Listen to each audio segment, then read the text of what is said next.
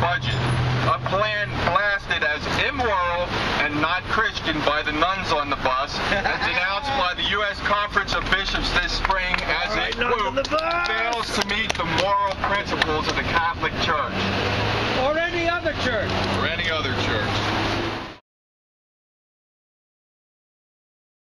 This speech will be short because the argument is so astoundingly simple. Do the super rich need more money? No! Do the super rich need more mansions, more yachts, more private jets?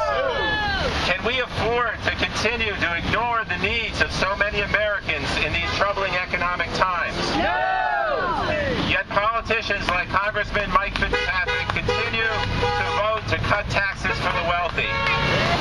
And who do they want to pay for it? The middle class. Once again, Mike Fitzpatrick not only ignored us, but he ignored Pennsylvania, because 60% of Pennsylvanians believe that the rich should pay a little bit more to help everybody else out. So once again, we're being ignored by the same person we elect. No surprise here.